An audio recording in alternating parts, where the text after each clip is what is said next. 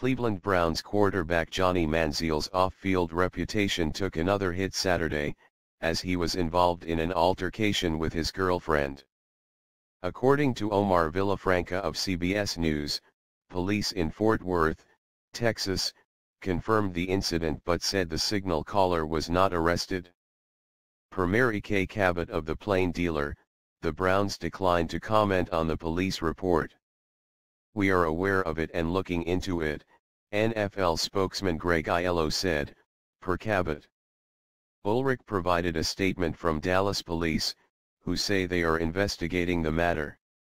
The 23-year-old former Heisman Trophy winner threw for 1,500 yards, 7 touchdowns, and 5 interceptions in 6 starts, 9 games, for the Browns this season.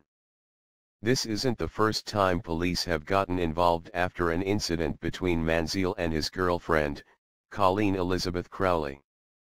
According to ESPN.com's Pat McManaman, Manziel was pulled over near Cleveland in October after he and Crowley engaged in an argument.